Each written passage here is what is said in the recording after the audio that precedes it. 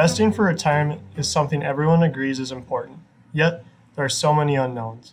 Most people wonder why those who start early seemingly have an unfair advantage over those who start late. If you save early and often and invest the dollars you save, you can gain an invaluable friendship, that being compound interest.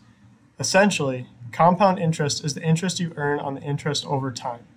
If you save $100 and it earns 5%, you'll have $105 a year from now. After the second year, you gain $5 plus an additional 25 cents, which comes from a 5% return on the $5 of interest you earned last year. This may seem minuscule, but over time it becomes an unstoppable force. The earlier you start, the sooner you gain this friend. Here, we have two individuals, Chloe and Lila. It has just snowed and they want to create the biggest snowball. Chloe gets to work right away. She makes her first ball with her hands and then starts to roll it around the yard. She does not have to push hard, just at a constant walking pace. Lila decides that before she starts making her snowball, she's going to relax. Soon, Lila realizes she better start on her snowball as Chloe's has already doubled in size.